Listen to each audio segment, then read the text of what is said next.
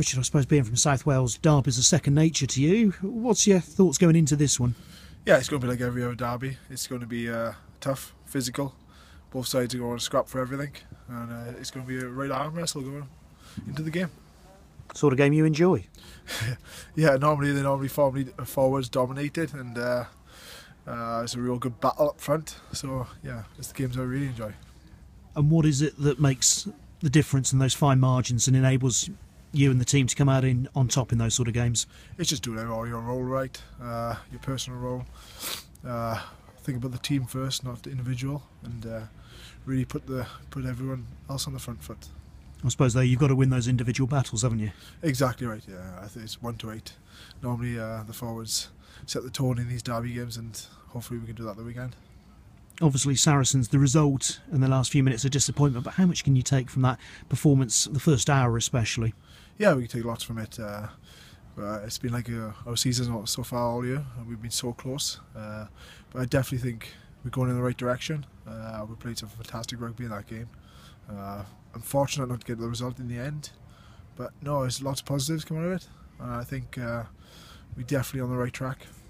And do you feel that you're on the right track, especially at home now, because last couple of results at home have gone your way, and suddenly the crowd seems to be right there back behind you again? Yeah, the crowd's always there, in fairness to them. Win, lose or draw, as long as we show a massive effort out there, they understand the game. But no, yeah, I think home results are massive in this league, and it's going to be a derby game, but first and foremost we are at home and we want the win at King's Home. Obviously you've signed a new contract recently. How much did that just sort of, it was almost a relief to get your future sorted, and sort of now it's just carry on ploughing the furrow at Gloucester? Yeah, like I said, I'm excited by the brand of rugby we've been playing this year.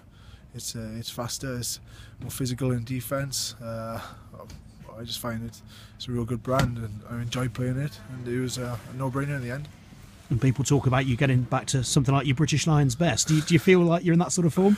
I feel I'm playing alright, yeah, I'm playing okay. There's always more, there's always improvements. I'll just keep striving for them. And not too old to still have those ambitions? Never too old.